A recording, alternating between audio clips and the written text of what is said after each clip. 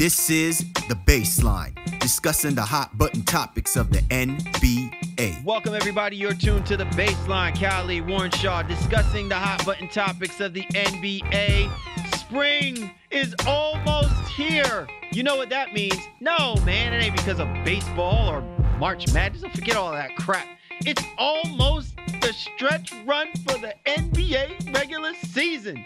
And we have got a lot of stuff to get into. We got a great guest on board with us to break down a team that I cannot believe that it's even going to come out of my mouth as we speak this. It's almost blasphemous how it may actually ooze out of us. Could we potentially be talking about one of the dynastic teams right now in the NBA not making the playoffs? Who would think it? I'm not even going to try. I'm trying to shed the thought. Let me go ahead and roll out the red carpet to my right-hand man, 50 grand, and be aficionado. www.shawsports.net. Big Kahuna PNC. My man, Warren Shaw, repping out of Fort Lauderdale, Florida. Holla back at me, Mr. Shaw. I can't say it, man, because if I try to say that, man, thunder might strike down upon me. We already had a nor'easter, and another one might be coming along the way, and it might be because I'm thinking such dreadful thoughts about a dynastic team not making the NBA playoffs, bro. It's like Rihanna would say, man, wild, wild thoughts, yo. This is crazy, what we would potentially be talking about. But we'll get to that in the breakdown. Salute to all the fans listeners of NBA Baseline. It's going to be another amazing show. Great guests coming on board. Great topic of the drop. Definitely got our juices and bloods going here a little bit too. And I think it will get you guys, we can get you guys pumping as well too. So as always, man, can't wait to jump right in. It's going to be an amazing show. Definitely. So as always, be sure to get at my man Shaw at Shaw Sports NBA or get at me at Game Face Lee. The show's Twitter handle at NBA Baseline, available on all the major platforms. You know how we do, man. Download any one of those: iTunes, Stitcher Radio, Microsoft TuneIn. Listen, we're featured on Dash Radio. I mean, we're all over the place, man. This is how we do it. This is why we do it. We do it for you.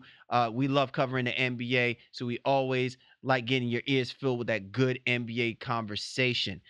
You know how we do. I'm not even going to tell you what we got going on for this show, man. Like my man Shaw said, man, he's got it lined up real nice. So much so that we're going to make it a surprise. We're just going to hit you with it right from the get-go. You know how we do, and you know how we roll. It's time now for the breakdown. Time to break it down. I break you down to the bone gristle.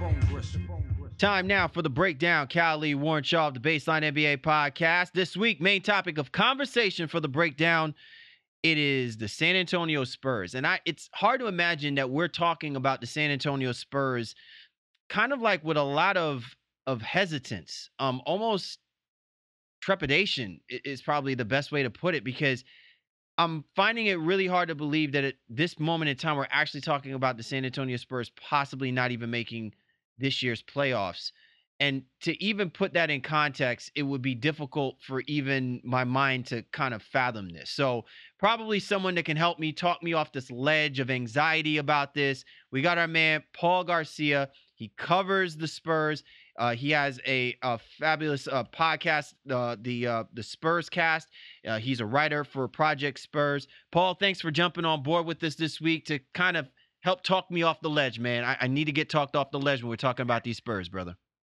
Yeah, I mean, you're not the only one. The whole city of San Antonio is kind of on the ledge too, and they're not used to this. This is something that hasn't happened since before Tim Duncan was drafted. That's the last time the Spurs missed the playoffs. Yeah, it's kind of like the New England Patriots not getting to the Super Bowl. Like, can you imagine like New England fans like just sitting there saying we got all the way to the AFC Championship just to lose to some other team? Like, that doesn't make sense. So the fact that we're talking about the Spurs possibly not making the playoffs, NBA playoffs, right? Not NFL playoffs, not Major League Baseball playoffs, like the NBA playoffs, it's just totally absurd when you have R.C. Buford and Greg Popovich running this organization. Yeah, I mean, it's a shocking, moment for people here in San Antonio. I mean, there's kids that have gone through their whole educational career, from the start to high school, and they've never seen a Spurs team not in the playoffs. And this may be a shock if it does come to fruition. They do miss it. I'm actually surprised they're still holding on. They're seventh as of right now that we're recording this. But they've gone 3-10 since February 1st. I mean, it's just not a good moment right now for San Antonio. I think as we discuss a little bit later, there is a positive sign that Kawhi finally might be coming back. But let's kind of break this down in two facets. Let's break this down as the San Antonio Spurs uh, as a basketball team that wouldn't be so reliant or dependent on Kawhi Leonard, even though everybody and their grandmama knows that if the San Antonio Spurs expect to make it to any kind of NBA playoffs, it has to be with Kawhi Leonard. So why is it they've been giving us this slow death, so to speak? Like they look really good, when with Kawhi being gone since the beginning of the year, and they fooled us into this premonition, this notion that they got their act together. They're going to be able to compete. We may not say that they're going to win all the time, but they're going to compete. And then suddenly, after the NBA All-Star break, it has just actually been a downhill turn. Like, you look at this basketball team, and you really are recognizing their deficiencies, not even up against a team like the Golden State Warriors, but against almost anyone on any given night that is competitive in the playoff picture. The Spurs are not 100% locked in to win those games. Yeah, I mean, there's some factors here. Early in the season, they did have one of the easier schedules to begin the year, so a lot of those teams were minus 500 teams. So they're 24-6 against those bad teams. So a lot of their wins did come from beating bad teams. The second part is that they stayed relatively healthy outside of missing Kawhi for most of that. The first 4 months of the season. But then, after like late January, they started seeing a lot of the top 10 offenses in the NBA on their schedule. And not only that, their schedule is just growing, ever since pretty much late January, where they're just playing almost plus 500 teams each night. And then like the one minus 500 team, they'll get us like somebody like the Lakers, who has beat them already twice this season. And it was working out, having LaMarcus be the all-star, be the guy that they go to. And there was a lot of role players playing well early in the season. But kind of as Coach Pop has alluded to, it just seems like the entire team, they're just running out of gas. Late in fourth quarters, they're relying on a lot of young guys who just don't have the experience, that corporate knowledge that Pop likes to say. Since February 1st, they're 1-7 in crunch time. And that's obviously, if they win, 4 or 5 more of those games, like by not turning it over or not taking bad shots, then hey, maybe their record looks fine. Maybe they're third or fourth still in the West, but that has not been the case. Like I said, they're relying on a lot of young guys, and you're seeing now that if they lose to the Rockets on Monday, they will be 10th in the Western Conference. So I'm going to go a route that I don't usually go, and this is something, since we're talking about the Spurs not potentially making the playoffs, I think this is appropriate. And as a person that covers the team on a regular basis like you do, just what is your feel for this team and roster currently? Obviously, the Kawhi stuff stirred around, and I'm sure you were questioned about that, whether Kawhi was still happy, et cetera, et cetera. But does this team, is it now facing any type of, I don't want to say not identity crisis, but maybe some tension between players and coaches and anything that's going on in the locker room here that we may not be seeing or not know from the San Antonio Spurs? I mean, there's not a tension, but you can just tell that there's been some questioning by some of the players, especially the veteran guys like Tony Parker, Manu Ginobili, Danny Green, guys that have been around, won championships with this organization, and now that their roles becoming less and less each game, especially in closing time when they're relying, the Spurs want to give DeJounte Murray, they're letting Patty Mills, Kyle Anderson, a lot of these younger guys close out games. And those guys don't execute, then Parker and then and Ginobili, they're watching from the bench and they just they're wondering what's going on here. As far as tension, I just think that let's just say Kawhi was healthy this season, they'd probably be top 3 in the West again, being ready to compete against Golden State and Houston. And I think that's kind of where their mindset's at. Whether they don't make the playoffs or they get a high 7 or 8 seed and get bounced real early, I think that the whole plan is to have this current team with Rudy Gay as part of it to see where this team can go, what's their ceiling. And obviously without Kawhi, we're seeing where their ceiling is. It's probably not making the playoffs. Paul Garcia joining us here on the Baseline NBA podcast. Be sure to catch him on Twitter at Paul Garcia NBA. Paul, this roster, this team, what are we actually trying to say here? Are we trying to say that the San Antonio Spurs really have to start thinking about whatever happens at the end of this season? They really have to start thinking about this team moving forward, whether it be with or without Kawhi Leonard. Or are we talking about Greg Popovich really digging back into his bag of tricks like he did maybe 3, 4, 5 years ago, and basically pulling out magic dust to start elevating some of these role player guys? Because I guess part of the thing that really gets me about this San Antonio Spurs team is this has been a team that has really managed to not be active around the trade deadline time. They've managed to They're one of the few teams, upper echelon teams, that has managed to keep their roster through and through. They don't normally make a lot of hay around trade deadline time. Yet, if you looked at this team and you knowing that Kawhi Leonard was in the state that he's been through most of the season, I would have thought that the Spurs would have really been entertaining to do something. Not so much the fact that the idea was that they needed to move players, but to add on certain pieces to really solidify this trend that they keep the train rolling. And if they weren't satisfied with what they were getting from their young players, that they would have made a move by the trade deadline to supplant where they needed to be, instead of now us wondering if they're going to be good enough to finish out the season being a top 8 team in the Western Conference.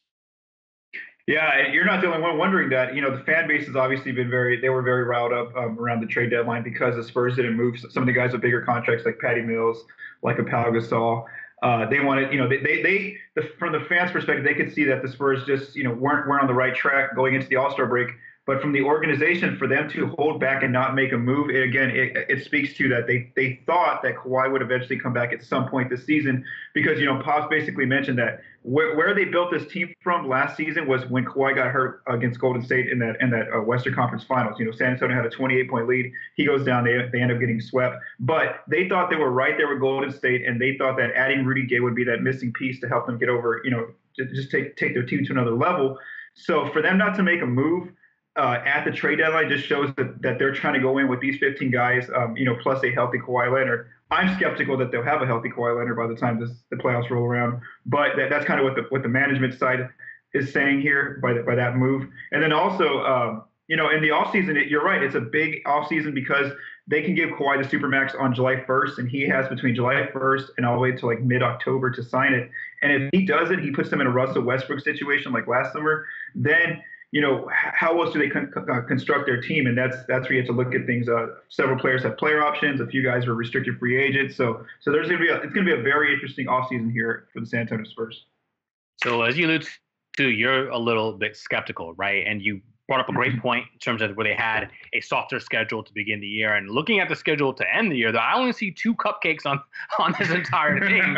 When I see the Orlando Magic and looking way down the line, you look at a team like Sacramento, like the next to the last game of the season. Everybody else is in the thick of a playoff hunt, and as you mentioned, the Lakers have beaten them twice.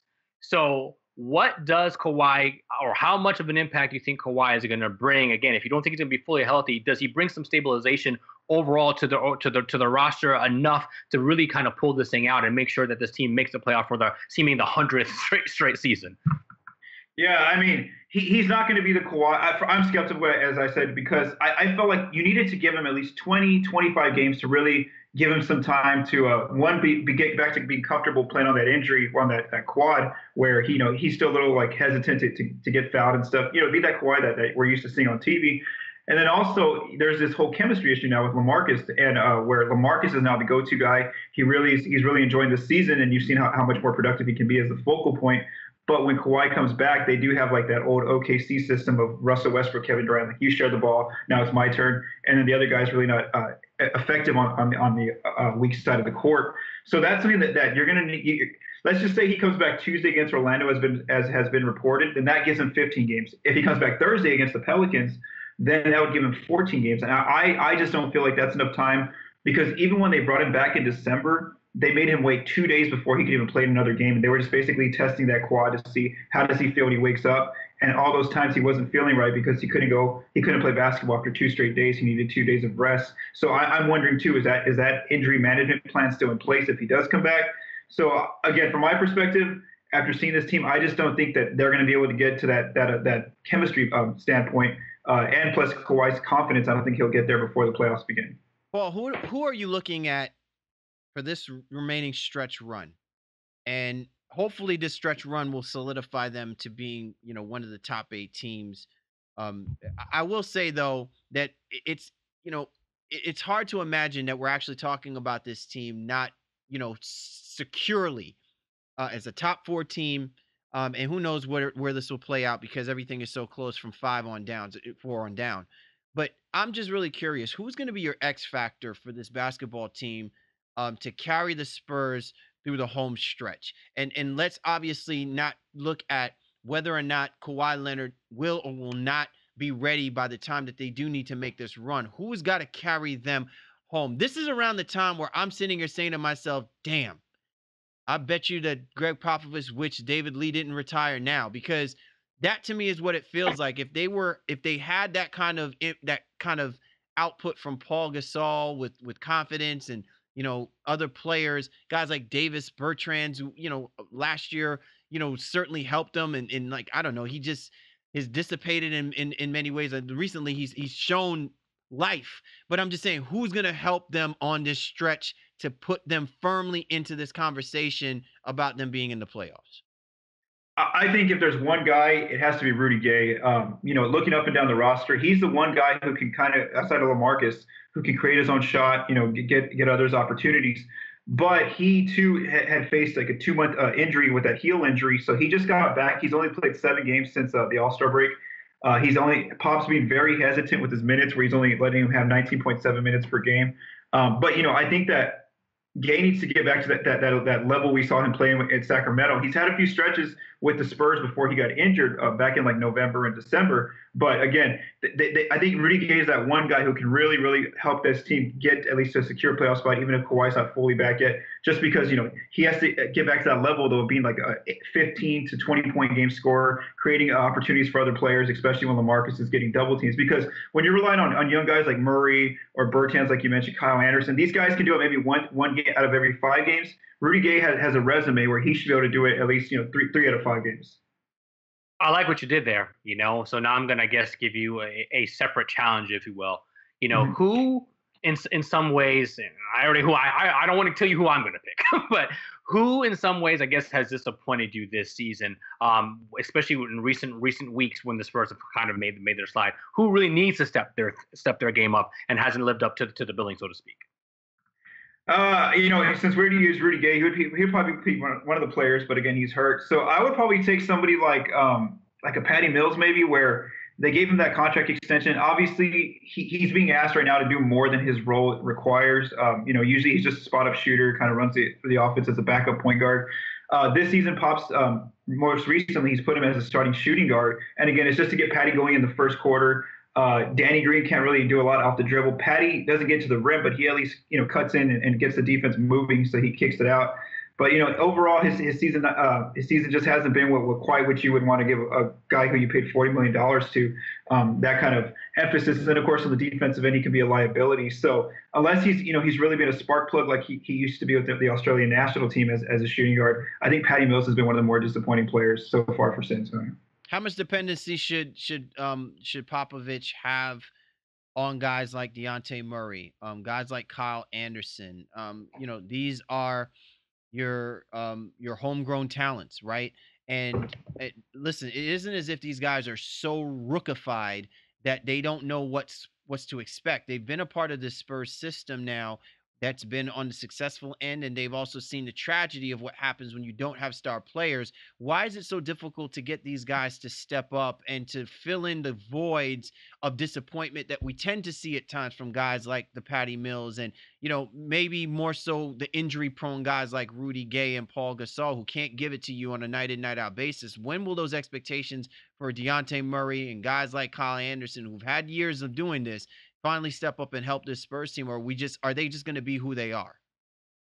Right now, today, they kind of are who they are, just because, like we mentioned, you mentioned Kyle Anderson and DeJounte a little bit younger. For DeJounte, he got the starting role in the beginning of the season because Tony Parker was injured. Well, then he didn't do so well, so then he lost all his confidence, and Pop put Patty Mills in. When Parker returned, Parker became the starting point guard.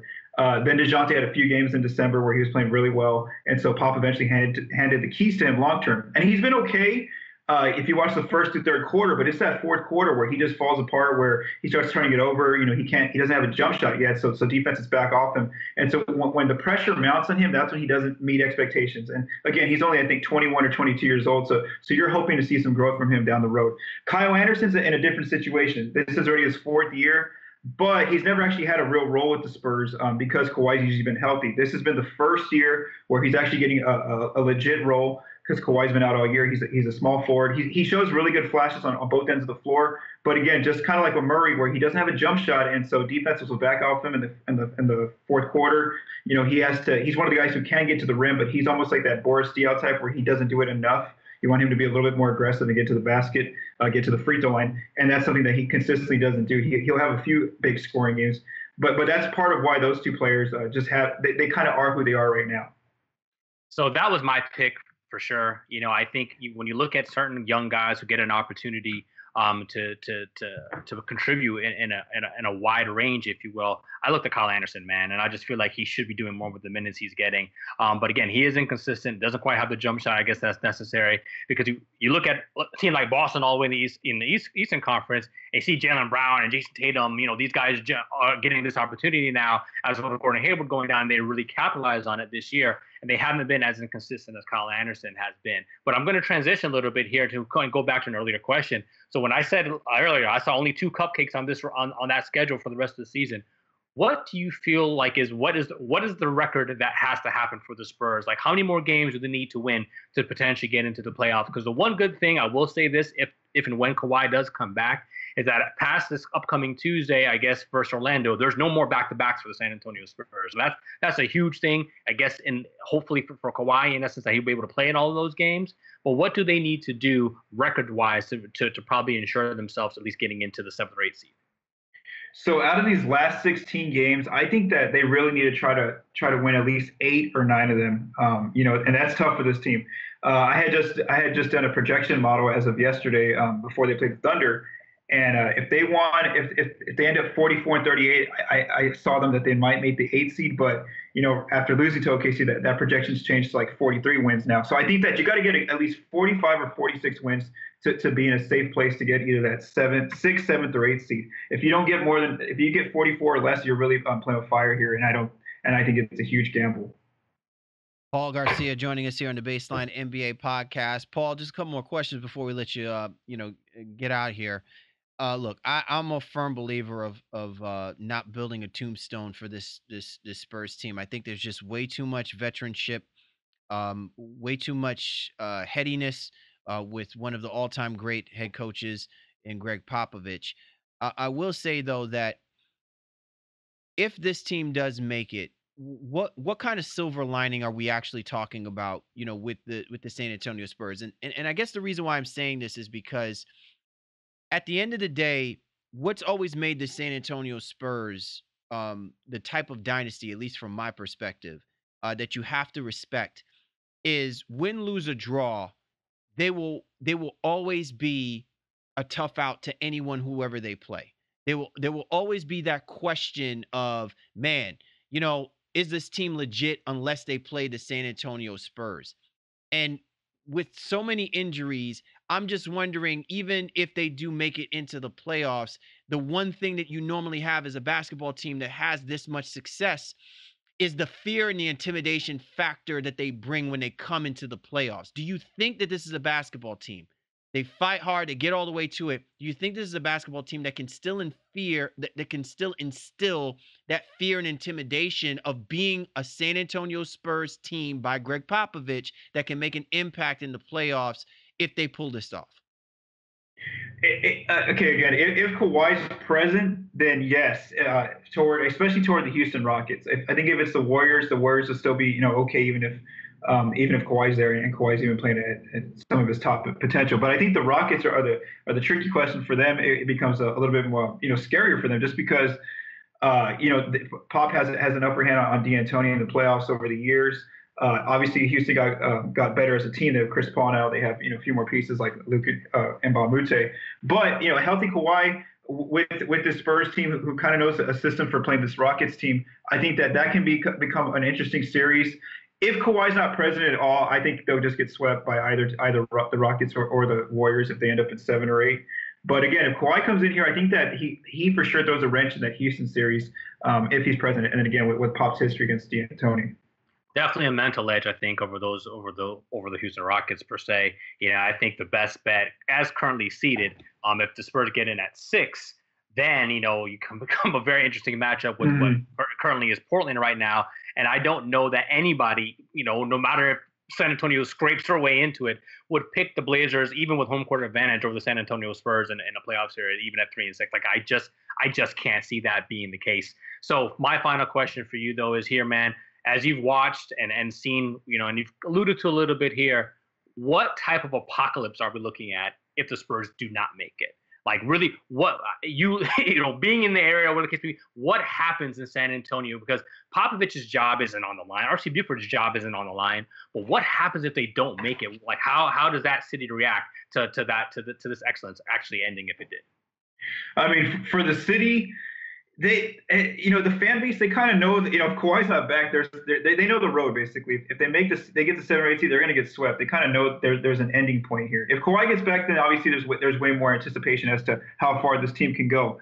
If they miss the playoffs, then the fan base, it'll be different. I mean, there's not going to be playoffs. I mean, the playoff basketball for about 2 months until the summer gets here. But I think that you trust the organizations, hope that they know that they're going to draft pretty well. Last time they had a high pick, which was Kawhi at 15. They ended up getting Kawhi Leonard, and obviously they made a trade to get that pick. But you get the 13th or 14th pick in the lottery, and RC Buford's a tight level of scouting. I go to games all the time, and he's not there most of the time right now during college basketball season because he's out there scouting. He has a heads up on which players are probably going to have a lot of potential, and so I think that. For the Spurs, they'll be adding a new talent in at some sort of lottery pick in the 13th or 14th position. But then also, Kawhi, I think he would sign that supermax. So I think that there would be some sort of relief or sigh of relief that he's going to be okay with his long-term future in San Antonio. And as far as the other free agents, guys like Pau Gasol, like we mentioned, Tony Parker, some of the older players, you have to look at they're going to move those guys and try to open up some cap space this summer to try to add some younger pieces to the team. But any LeBron in your future? Any LeBron? Are you buying into any of that? Honestly, I was until the whole Kawhi situation. I think that if you're LeBron, if you're really going to test the San Antonio experiment, you got to know that Kawhi's healthy. You got to see him playing. You got to know that he's 100% committed to the team. Kawhi finally spoke as of Thursday, but for a while there, all we can do is speculate as far as his point of view because he wasn't saying anything. And nobody's seen him on the court in almost a year now when May comes up at 100%. So if you're LeBron, I don't know if you roll the dice with the Spurs' situation just because if Kawhi comes back and you see him pretty healthy for these last 14 games and maybe like in round 1 in the playoffs, then yeah, I think that becomes more intriguing between San Antonio and LeBron. But if Kawhi doesn't, he doesn't show it, and the Spurs, just get bounced at the end of the season, I don't think that he would sign San Antonio. Oh, it'd be so amazing to see Kawhi Leonard. He's like, oh, that quad's feeling so much better. Wow, you said LeBron's rolling with this. Oh yeah, whoo! I can flex it right now. I mean, we can go ball right now. Let's go get that championship, LeBron. Let's go, LBJ. Let's go get that chip. He is the man. Does big things for Project Spurs, but you can also catch him on his podcast. It's called the Spurs Cast. Great show just released recently with at Boomstein. And they discussed a litany of the things that we even talked about. But if there's somebody who we definitely want back on here to give us the I told you so, the San Antonio Spurs making the playoffs, it's definitely our man, Paul Garcia. Paul, thank you so much for hopping on board with us and breaking down the Spurs for us this week, brother.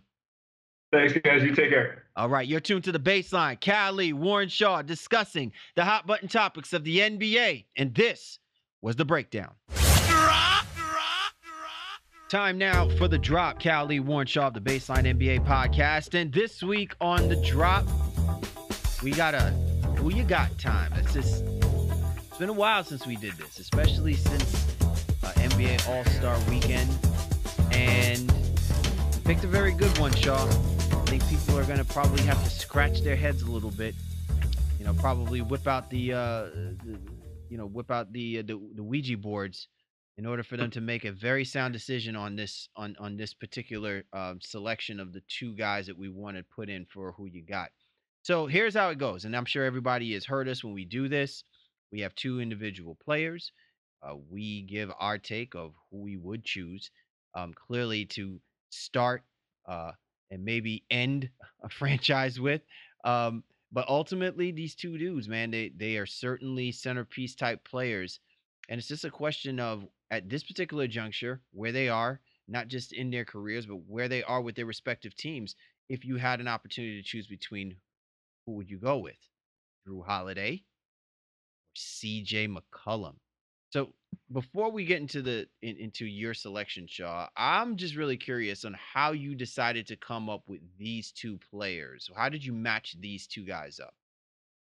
Ironically, it's a little bit of synergy, I think, from our last episode. We were talking about how hot the Blazers and Pelicans both are as respective franchises. Now, the Pelicans have slipped a little bit since that last show, but nevertheless, these are really the essential number two guys on both of those teams, C.J. McCollum and Jrue Holiday. Now, again, Holiday is the pseudo number two as DeMarcus Cousins went down, but the fact that he's been able to play as well as he has been since the 12 or 14 games that Cousins has been out really kind of thrust him into that number two role and a key role for the Pelicans' success. So for me, these are two, I want to say, lesser known stars, on their teams, on two teams that aren't really that heavily covered for the most part, and are only getting attention now because of how great they played since the All-Star break. This is a really tough one, Shaw, because I look at this not from just the players, but I look at from the dynamic of who these players are playing off of. You look at a guy like Jrue Holiday. He is basically benefited off of playing with a very young, who is now becoming a much more mature and more to the point, the type of player that I think we've all have been desperately envisioning Anthony Davis to be.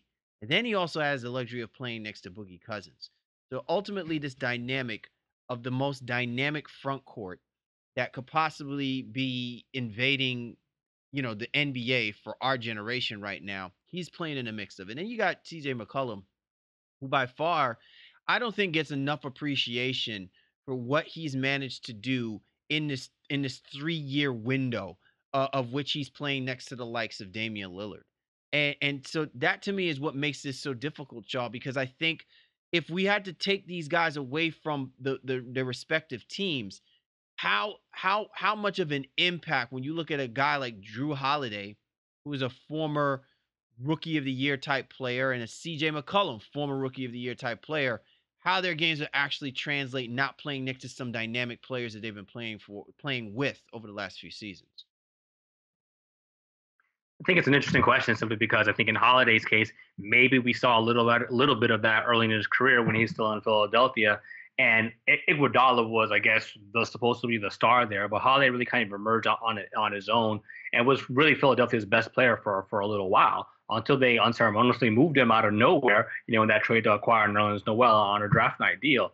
And then ever since he's been in New Orleans, he's been underwhelming, I think, in stages, and then he's been really good, especially when healthy. So for me, I think we've seen Holiday a little bit being the star and that he was able to handle it. Actually, was an all-star at some point in Philadelphia one year, while McCollum has always been in the quote-unquote shadows of Damian Lillard in Portland.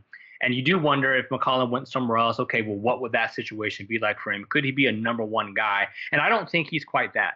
I don't think we're looking at, and not saying in any way, shape, or form they're the same type of player. But I think that mode that you feel like, oh, if Klay Thompson was somewhere else, Klay Thompson could be, a 28 point game guy with 5 to 7 rebounds. It could be a team's leading scorer easily. McCollum could be a great player on a bad team, but I don't know if he could be the player that you build around. And that is definitely the same thing for Holiday. So I think they're perfect in their roles on the rosters that they're currently on.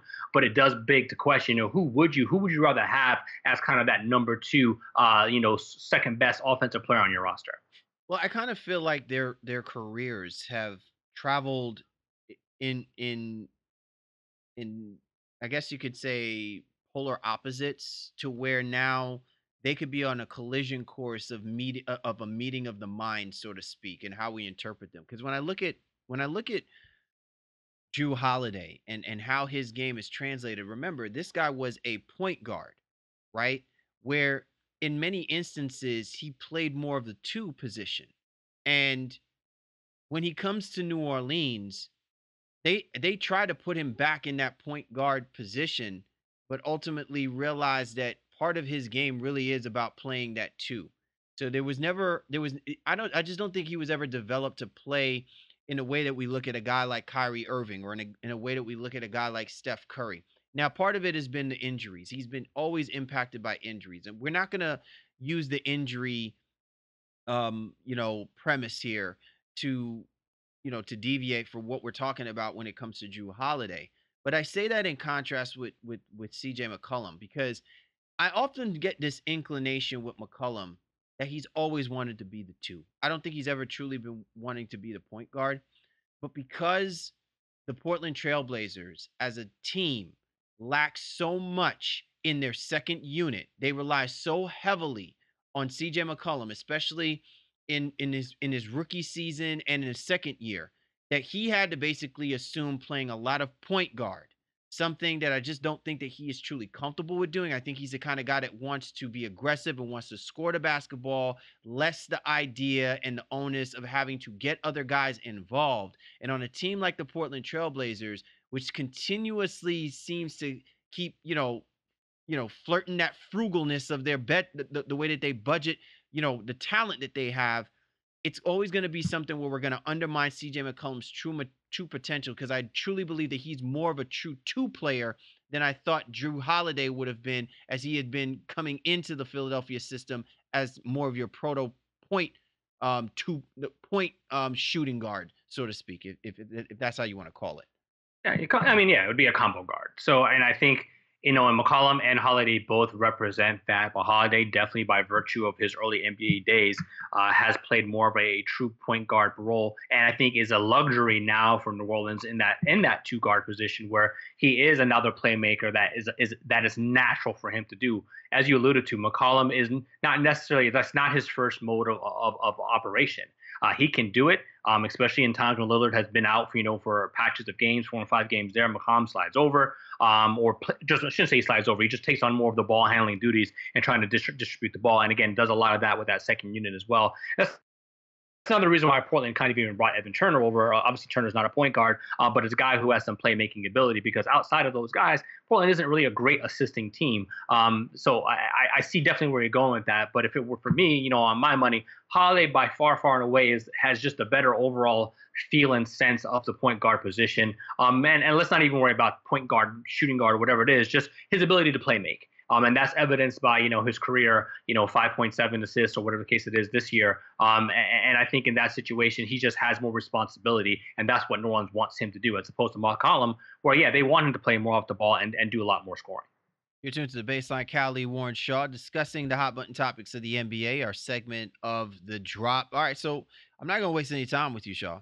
I mean, you're the one who threw the names up there. You've laid out the somewhat of the landscape, so to speak, of how we should measure and gauge, our assessment between these two dudes. Who would you be taking in a situation where, if you're, building this team, building this juggernaut, so to speak, to run roughshod against the rest of the NBA? Are you taking Jrue Holiday or are you taking CJ McCollum? Right. In this situation for me, it's pseudo prisoner of the moment. I will put that into, maybe there's a little bias going on right now currently. But in the totality of it as well, too, I've kind of liked Jrue Holiday's game a little bit better because I do feel he's slightly more versatile than McCollum. And McCollum, I think, has gotten between the two, a lot more publicity, in recent years. Obviously, McCollum winning a Most Improved Player of the Year award, which he rightfully deserves. And Holiday having some of the injuries, and then he had the situation with his wife where he missed the start of that season, et cetera, et cetera. And he's just kind of gone under the radar in New Orleans overall. But I'm watching, and I'm paying attention. I like Jrue Holiday's game, and when it comes to a matter of is he overpaid or underpaid or whatever the case may be, like, they're right around the same. But nobody seemed to balk when the Portland gave McCollum all that money. But Holiday's contract is roughly about the same thing, and they're roughly in the same age. I think McCollum's 26 and Holiday's 27, and they're roughly making $25 and $26 million each. So, I mean, when you talk about who you got, it couldn't get any more even than that, with the exception of Holiday having more years on his deal as a result of signing it just last season. But for me, Holiday, because of his playmaking, because of his ability to even defend, and I know his defensive numbers have slipped recently because the one's overall defense is pretty bad. But to me, that's a guy who can go out there and get you a stop. And sometimes, it's usually right up there, amongst the middle of the pack and steal leaders and things of that nature as well too. I know that's an overrated stat, but nevertheless, I like Holiday a little bit more than McCollum because of his versatility. What about you? This is a tough one, but probably not as tough. And I agree with you, Shaw. Sometimes we become a prisoner of the moment. I think I've just been a prisoner of the mental when it comes to these two type of players. And when I look at Jrue Holiday, I felt like Jrue Holiday has had ample time, I guess, to prove me that all of this talent that he has, because I really just think between the two players, he's more talented than C.J. McCollum. I think C.J. McCollum has opportunity to really become a dynamic shooter in the NBA, and I think that that may be his focal point. But the fact that he is truly an impressive scorer at this particular juncture, playing next to a guy like Damian Lillard, it to me kind of puts me at a point where I feel like McCollum has more opportunity to go get it. Where I tend to worry about someone like Jrue Holiday, who has such an all-around great game that at times I think he becomes a prisoner of his own self with the way that he can elevate himself. And now you accompany him playing next to two behemoths and Anthony Davis and Boogie Cousins, and I tend to keep questioning what kind of Jrue Holiday would he have been had he not played next to those guys. Now that you have seen him play next to some high profile players, I still don't see a Russell Westbrook like in him. Whereas that's something that I have seen in CJ McCollum from time to time because Damian Lillard has been injured and CJ McCollum has had to shoulder the Portland Trailblazers. And it's been more prevalent because of how Terry Stotts has had to depend on, CJ McCollum being the primary ball handler and also being the scorer. Now, he's never going to get as many assists. He's probably not going to get you as many rebounds as what you're capable of getting with Jrue Holiday. But I think that he's capable of shooting the ball better than Jrue Holiday. I think he's capable of exploding on any basketball team that he plays against when the time is right. And I think if you had to separate these guys from their souls of the teams that they play with, I ultimately see CJ McCollum being a far more dynamic individual player that can impact. And I think for me, that's something that I definitely would look for, regardless of whether or not you have a great all-around game. It's how your all-around game translates to your aggressiveness when it needs. Like, how do you utilize each of those components to help your team win? If CJ McCollum only has two of those components in comparison to Jrue Holiday, I probably will take CJ McCollum more so because he's going to maximize those two components a lot more than I think I see with Jrue Holiday at this particular juncture. It's funny because I think that's fair. But in the same breath, if we're going to look at it even right now, what's going on in this current season, right? Holiday is at 19.2 points per game, 5.7 assists, 4.3 rebounds. McCollum at 21.8 points per game, 4 rebounds, 3.2 assists. Then you give a bump to Holiday, who has 1.4 steals, to McCollum's 0.9. The key really in all of this, too, because the minutes are almost exactly the same, too. 36.5 for Holiday, 36 for McCollum. Both those guys need to be on the floor for their respective rosters. And then Holiday has an edge in overall plus minus as well, too. But what it comes down to is I think even with Holiday this current season, a lot of his numbers, the first half of his numbers are skewed because he's taking 15.4 field goal attempts a game to McCollum's 18.5. And why is that? Well, there was DeMarcus Cousins on the New Orleans Pelicans roster for the majority of the time. So I think for to your point, though, I will say this. Cousins only been there since the latter part of last year and up into this year. Holiday had opportunities to really shine if he wanted to be, and maybe to not have people have balked at his current contract number when it was originally signed. And I feel like a lot of people felt it was a lot to invest in a guy who's been hurt, who's had some issues, et cetera, and hasn't really produced in the same manner and fashion. If this is the Jrue Holiday that we've seen this season, and he's been pretty consistent even with Cousins there, I still feel like he's a better overall product than McCollum. But McCollum is a better scorer, is a better from the 3-point line, even better from the free throw line. But to me, I value the overall versatility that Holiday can bring you, especially because I think he could go out there and get you a stop when it's necessary. And we all know, when it comes to basketball, you need to play both sides of the basketball. McCollum typically has been a sieve when it comes to defensive side of basketball. I mean, and I'm not going to argue with that aspect of it, Shaw. I completely agree with you.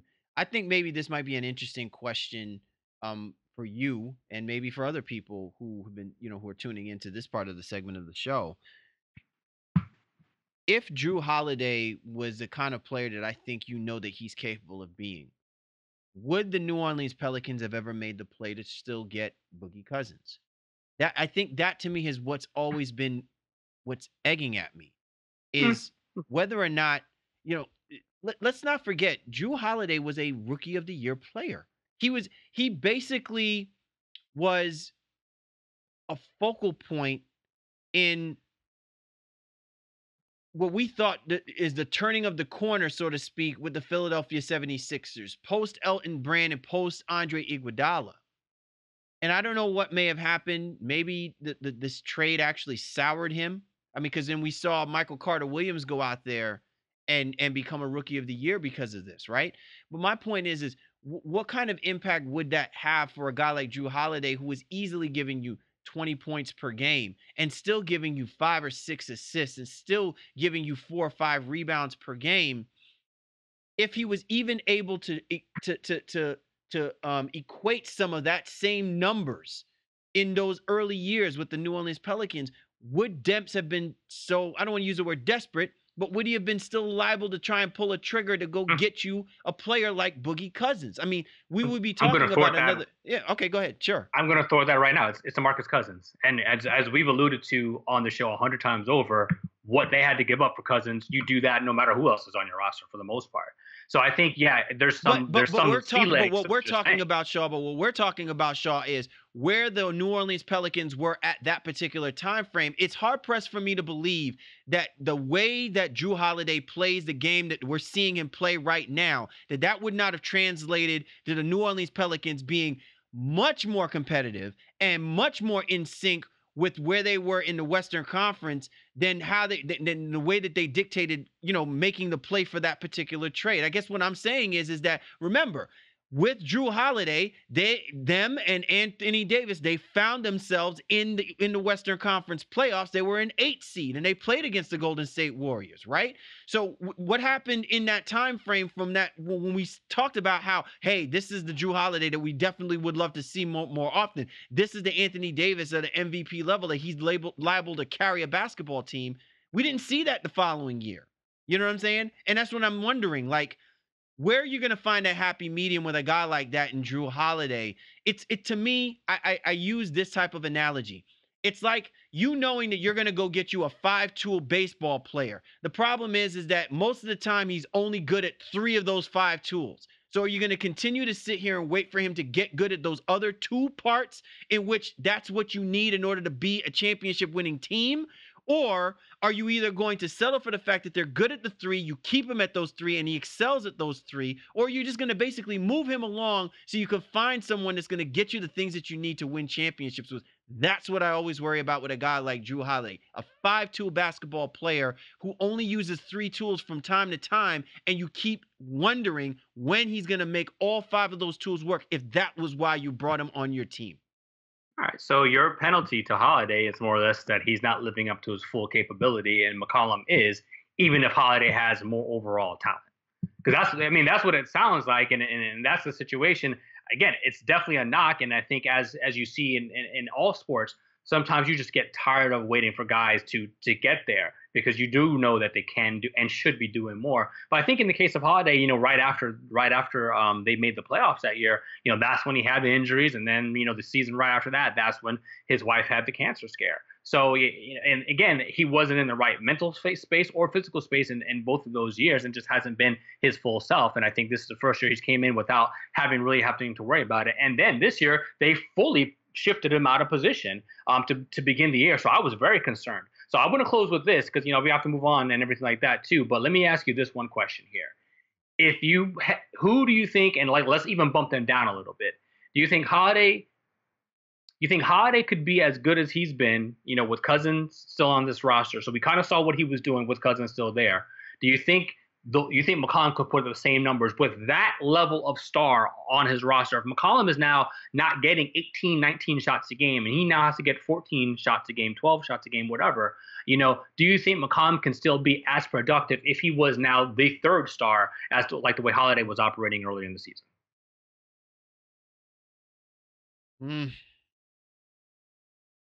That's tough. I think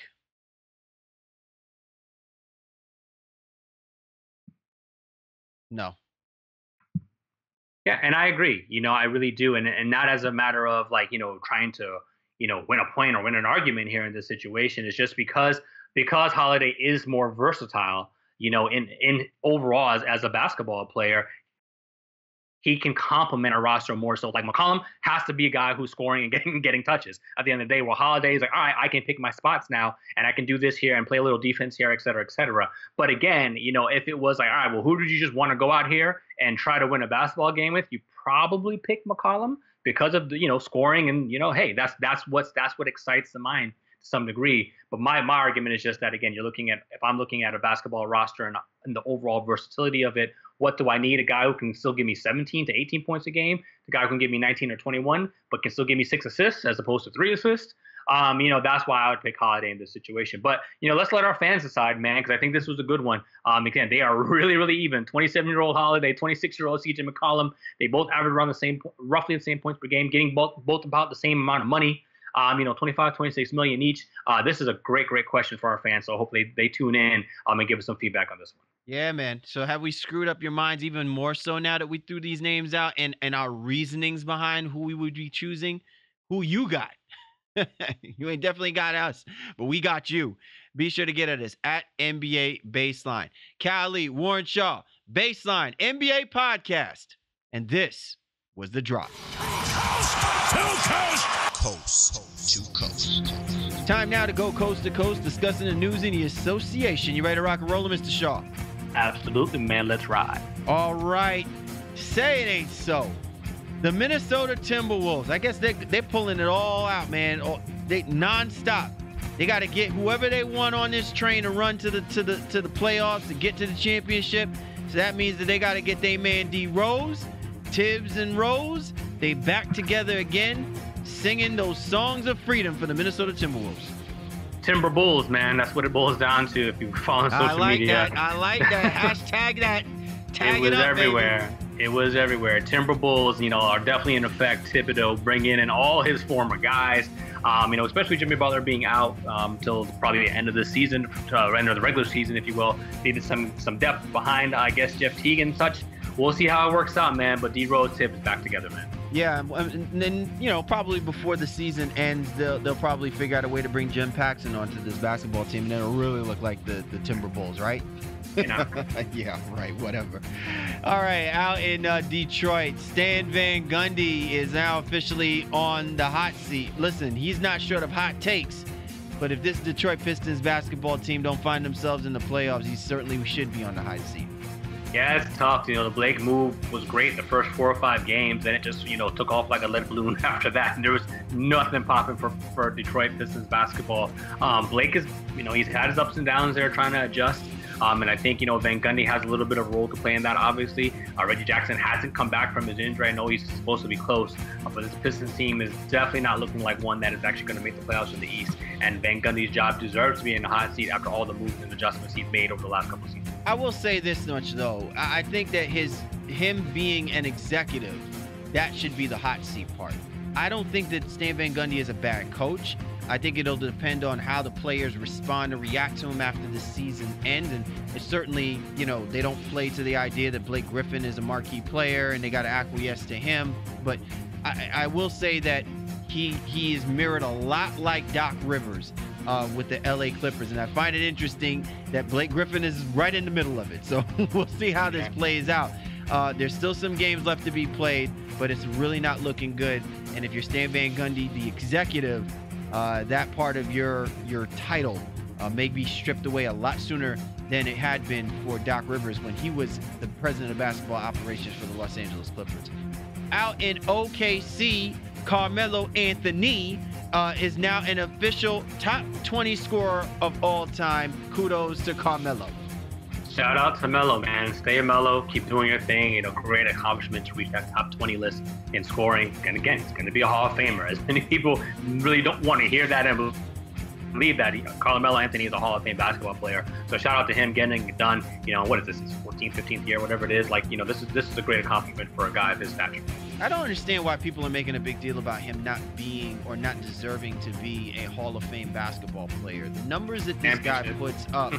Yeah, and again, it's that same tired old conversation because how many great this is exactly the reason why the NBA tends to have a gap in its understanding of the history of the game, because a lot of the players who have done historical things didn't have championships. You know, and it's funny, we seem to equate that when we talk about the NFL, or we try to equate that when we talk about Major League Baseball, but there are a litany of players in the NBA who went on to do great things, and even when you add the numbers, and they did not have an NBA championship to show for it. And it's only until they get on TNT or they get on radio or they get on ESPN that we recognize the accolades of the things that they accomplished as personalities rather than what they were actually doing on the basketball court. But I guarantee you'll probably find 15 or 20 footages on YouTube, and they were right in the middle of all of that craziness that was going on, and why the NBA was one of the more popular sports to watch and play at that time. Interesting in itself. Finally, Shaw, Dwayne Wade, he is stepping up his community efforts. I mean, listen, you can't get more communal than him coming back and helping the Miami Heat get into the NBA playoffs down there in Miami. But of course, we're talking about community efforts. Yeah, with Wade, doing a lot. I live in the South Florida area, so with March Stoneman Douglas shooting that happened a couple weeks ago. Now he's been just great and working and curating some stuff for that school and that and those students at that in that entity there, man. So he went to the school recently. He's having something out. He had something out in the Wynwood area.